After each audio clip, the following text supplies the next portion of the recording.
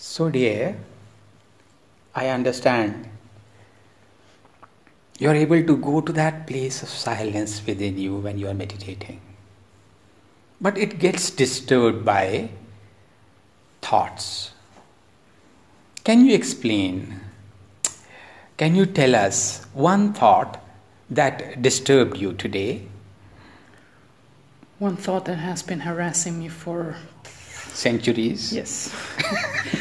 Is that I don't like my mother to have her addictions and to live a very unhealthy life.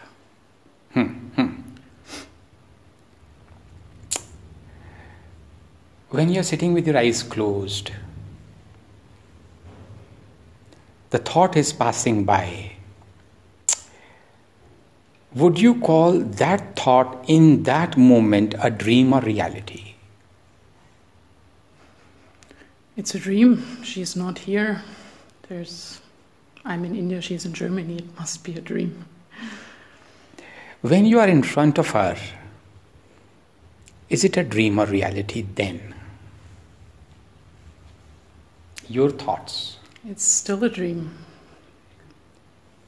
We understand that the thoughts in which we get lost, we get involved, they are like dreams only. We are all the time engaging with those thoughts, experiencing those thoughts only. Isn't it? Would you, when you got it this morning, would you say that was relevant in that moment? No. Important? Not at all.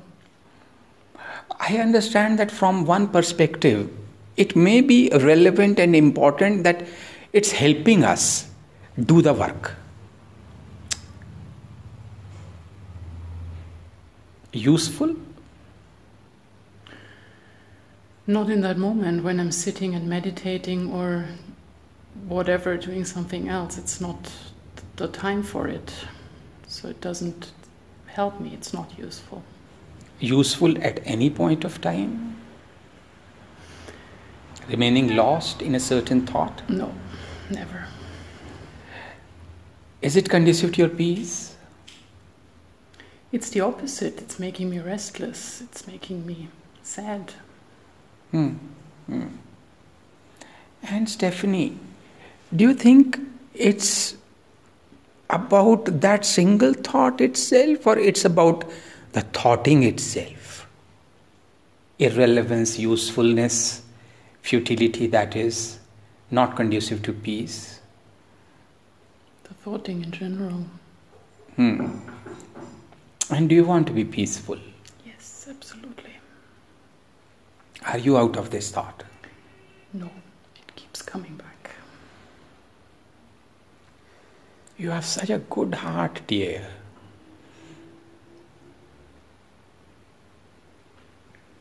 What are the likes and dislikes? Can you please share? Well, there are many of them I discovered today. What good work you have done. I like my mother to give up on her addictions. I don't like my mother to take drugs. I like my mother to live a healthy life. I don't like my mother to be careless about her mind as well as her body. I would like my mother to be sattvic, and I don't like my mother to be quite tamasic and confused. And I like her to understand and know about health issues. And what I found pretty interesting is that I feel that she should practically live her life the way I live my life. And I don't like it that she's doing it her way and she's destroying her health, and I don't like that she's in pain. And I don't like seeing all that. Remaining attached with these dislikes, these likes, what else arises in your mind? Well, the consequential feelings are anger and helplessness and restlessness, of course. And then there are always steps in a certain feeling of superiority towards her. I'm looking down onto her, which is not nice. But I somehow feel that I know better. Mm-hmm. And I think it's coming from a place of compassion in you. Caring. partly. Other parts just think that I know better and I'm more wise, and she's less wise. Yeah. And you do know better. That doesn't solve the problem.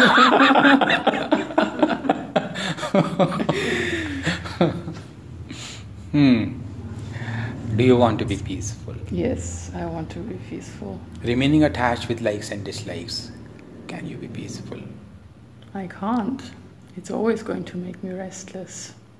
And does it serve any purpose? Does she listen to you? Not really, no. But sometimes she, just for, making you happy, she must be saying, okay, I will try. Yeah. But then the very next day, she forgot. She forgets. Exactly. Yeah.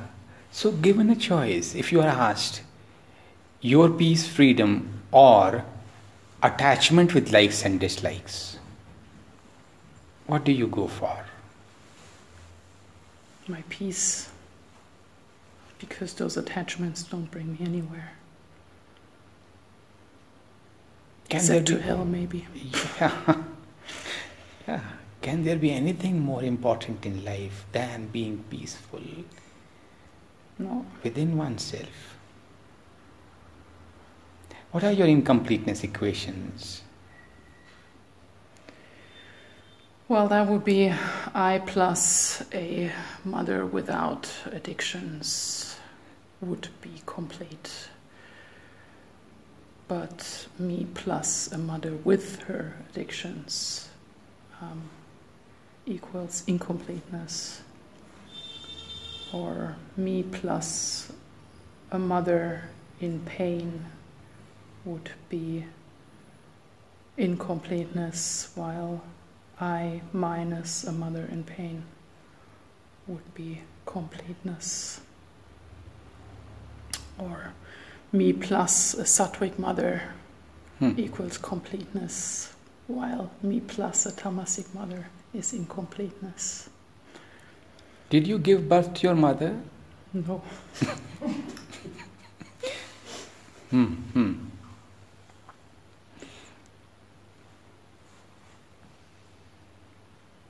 Do you think if these desires are fulfilled one fine day, will that be a sufficient reason for you to get lasting peace? No, it might give me peace for a day or so, but... Then she should meditate also, now that she is not addicted. Of course she should meditate. But if she starts that, there's something else will come up. So the lasting part is the problem. That's not going to happen. We have heard, even seen, that even in those communities where everybody meditates, they are all quarreling with each other all the time. Nothing much changes. Who wants to do meditation for changing? For growing?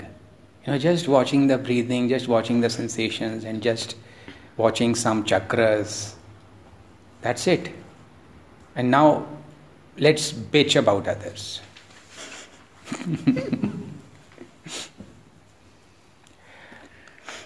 What is your own history? My own history is that I have had many desires throughout my life, and many of them have been fulfilled. And none of those fulfillments gave me lasting peace.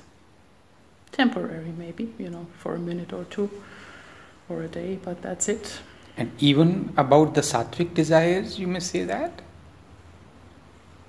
This compassion for your mother is sattva. Even that does not bring peace. No. Within the word compassion, there's passion, and passion has not so much to do with balance and peace, I guess. Mm-hmm. Yeah. This was good. Are you holding on to anything permanent that lasts forever? No, impossible, because nothing is permanent, right? Is incompleteness conducive to freedom? No, it's not. What is conducive to freedom then? Letting go, accepting. There is... I have forgotten the name of that book. It's a wonderful book on Ho'oponopono. Suruchi knows the name. Zero Limits. Zero Limits. And the guy, the author, asks you to say 4 sentences about everything that you're facing in life. Suruchi? I love you. I am sorry. Please forgive me. Thank you. And then see yourself complete within yourself, filled with light of completeness, oneness, and see your mother one with you. And this person has changed so many lives just by this exercise. It will be a much better service than just doing just revolving around it in your thoughtings. I love you, mother. I'm sorry that I was not able to accept you. Please forgive me. Thank you for being a part of my life. I love this situation. I'm sorry that I did not understand earlier why it was given to me. It was actually helpful for me. Please forgive me, nature, my mind, that I was living in thoughting, not thinking. And thank you, nature, thank you, God, if you believe in God, for giving me the situation so that I can grow. What are the conditionings, dear? The conditionings are that one should not take drugs, one should not destroy oneself, one should live a healthy life, one should be as pure and reasonable as possible. One shouldn't be in pain. One should know about one's health. Reality? Well, there are people with addictions. There are drugs in this world and people take them. Many people don't take care of their health. Most of them, perhaps. Yeah. Also their mental health, as we have discussed.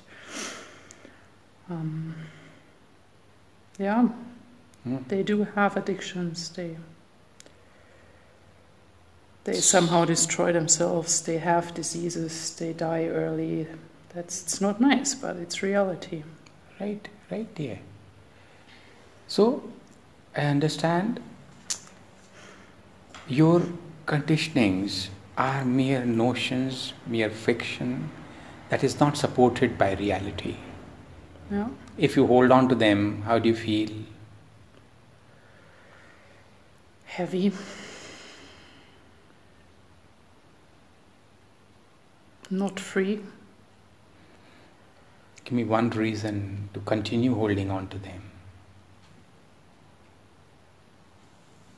There is no reason. Any reason to drop them?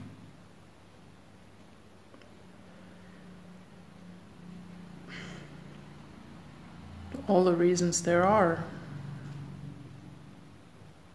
If you drop them, what will be the experience like?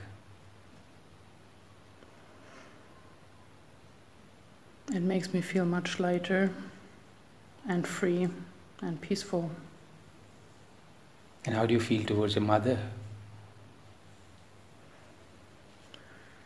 Actually better, because I'm in a position to give my best, and I'm in a state of balance to face her and her character, and I'm not blaming her anymore or judging.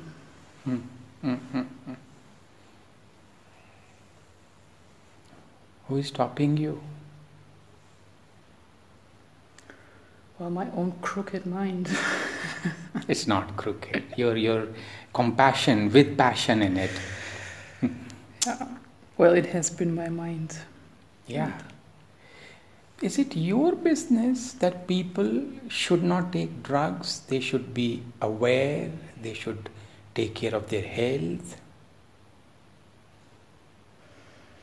Actually not. It's their business. Why do they do like that? Well, they have their qualities and they have their lives, and they are fine with the way they are living, or not, but I guess they have no other choice, right? It's their Right. mind dictating. Right, dear. The You're right, direction. dear. What is your business? True business. My business is to work on myself, and this is something I realized today, that was like a key moment, that it's so important to do the work really every day, because you step back into this trap so easily, going back to Right, dear. Right, daily dear. life. Yes. I need to work, I need to meditate, I need to do the work. Right, dear. I need to be very aware and mindful while dealing with other people. And yeah. Yeah, and let's see what turnarounds we can come up with. People should not have addictions. Well, for example, I shouldn't be addicted to wanting to change others. Right, dear? Yes, so right. People I should be should sattvic. Yeah, I should be as sattvic as possible And and not the be. epitome of sattva is getting established in blissful awareness. Yeah. Living in the laws of peace with no ifs, no buts in the mind.